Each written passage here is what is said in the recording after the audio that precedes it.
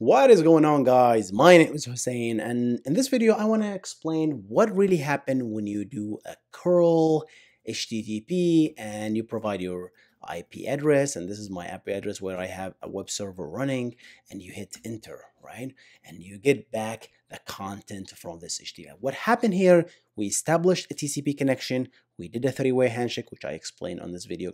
Check it out. Just what really happened, details, all the SYN and ACK and all that stuff, and then we close the connection. So and we obviously send the payload, we give back the information. I'm gonna go to Wireshark and show you exactly what happened when we did that. Okay, how about we jump into it, guys? All right, guys, so I captured a trace on Wireshark to explain everything that that happened from what we really just did. All right, so here is, first of all, some information. Source IP address is my MAC 192.168.10, and the destination was .24.254 as we saw, right? And here's what we do, guys. The first thing is establishing a TCP connection between the client and the server, and the first thing we do is what? We do the SYN, right? And this is to synchronize the sequence packets, right? When I click on that first request, and look at that. This is the sequence number that came up. I forgot to mention that in the other video, right? But this sequence number has a limit, 32-bit, and it just recycles back when it hits the maximum number, whatever that is, right? So when we hit that number, so this is the initial number that the client came up with, and it sent that to the server and says, hey, sick. And this is just a relative number that Wireshark just nicely explain it to us so we don't freak out when we see stuff, right? It's like, because you're seeing the numbers and you freak out, right? All right, so that's the sequence, and send it to the server. And the length of this packet is 0 because it's a SYN. There's no content, right? We're just synchronizing the numbers that we come up with. The server responds with two things, really. SYN ACK, right? We explained that these are actually two things. First of all, it establish its sequence number and send it to us because it needs to communicate with us. So SYN, and it has its own badass number, 624. So what was our other number? 844, the client, and the server is 624, just for simplicity, right? And the server, since smart engineers built this, might as well just acknowledge the SYN that we just did. So we do SYN ACK in one request, right? So we built the whole thing to do we send as much information in one packet as possible. So we're acknowledging that badass 844. So what do we do? 844 plus the length to acknowledge, it's the previous sequence number, plus the length of the packet, which is 0, but since this is a ghost byte, we add a 1. So what we acknowledge is 844 plus 1. The acknowledgement is 845, right? That's the acknowledgement number.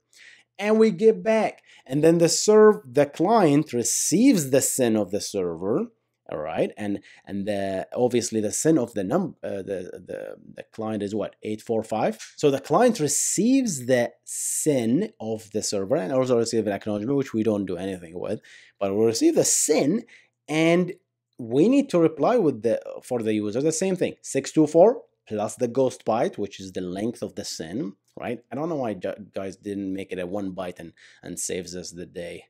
But yeah, 625, that's it is, right? So we do a 625 and then we acknowledge that. So that's the acknowledgement for the server. So that's the three-way handshake. 1, 2, 3, right?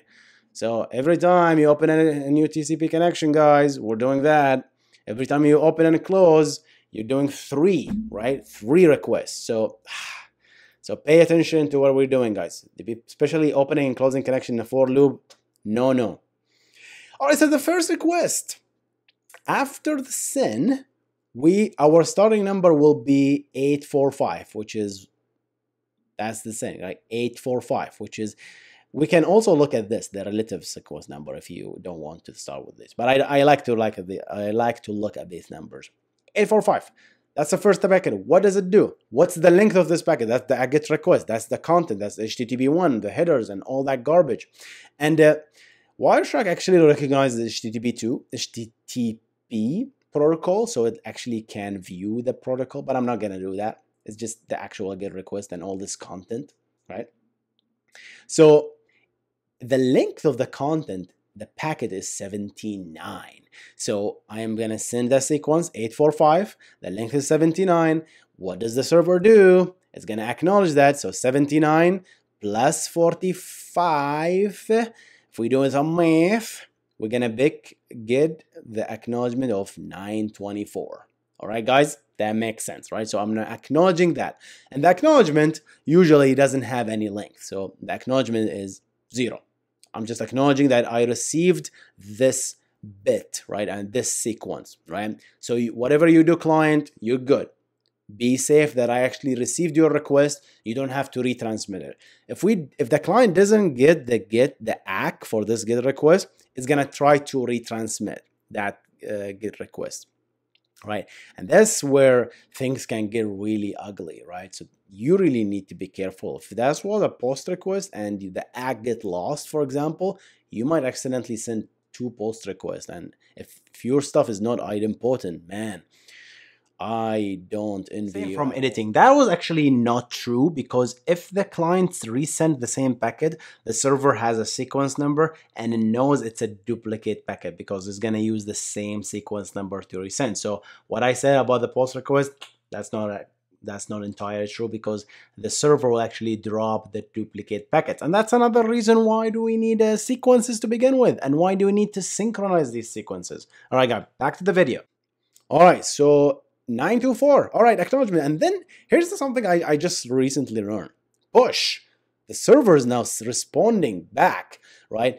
And it's also acknowledgement. And this is where I need you guys, network engineer. I don't know why the heck you're acknowledging again. We just acknowledge this stuff.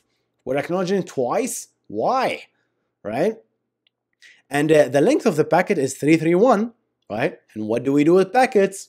We're going to acknowledge them. So yeah, I'm going to push that content 331, and what are we going to do? The content is 331 and the sequence number is 625. What do we get? The acknowledgement is 331 plus 625, right? So that's the acknowledgement from the server. But here's something that comes right after the content that we've been received from the server. So this is the actual content that we received, guys, right? And it's actually an HTML page, the whole thing, right? But look at this. Right after we receive the content, look what we have. We have fin ACK, right? Again, I don't know why it's ACK, but I do understand the fin here. Fin means I'm done. You, client, didn't tell me to keep the connection alive. That's what curl do by default if you do that. And the server will say, close the connection. I want to close the connection. So the fin, in this case, attempt to close the connection on the client side. All right. So the server want to close the connection after it sends information. So it sends fin and ACK. And guys, I want network engineer to jump in here, because I have so many questions that I don't have answers for. And I try to understand it, but I think it doesn't make sense to me. And here's the thing, guys. All right.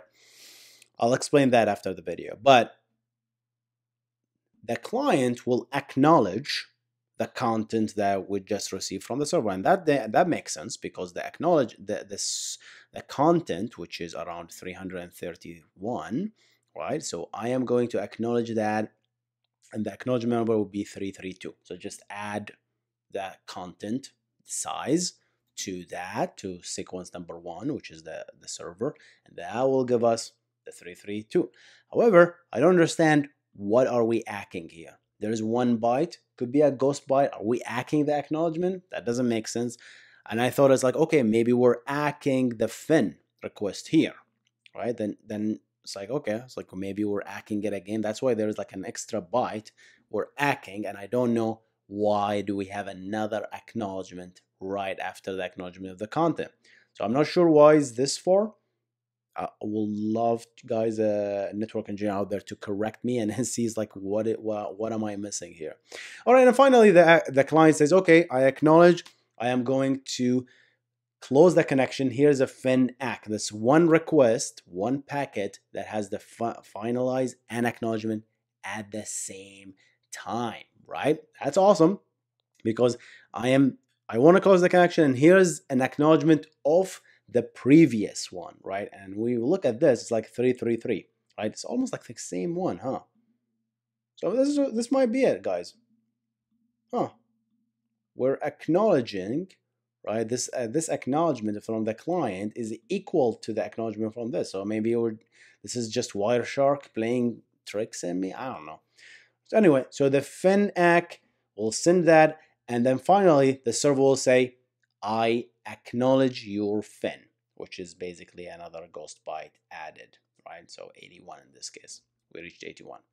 It's just like adding a bunch of data, right? Yeah, I have still a lot of question about Wireshark. I'm just playing up with this tool, and I thought I made a video about it and talk about it a little bit. So again, network engineering out there, guys. I know you guys watch my content, and I just have a few questions with this. Like what is this extra acknowledgement? Why do we have it, right? And what are we acknowledging? There is no sin. There's the acknowledgement of the fin is right here, and the data acknowledgement is right here. So what is this extra one? Is this just a fluke? Is it a bug in the TCP stack? Or is it a bug in curl maybe? Could be. Who knows? I really doubt it though. But I'm just interested. Let me know. I'll attach the what's called the trace file for you guys if you're interested to help. And yeah, I'm gonna see you in the next one. You guys stay awesome.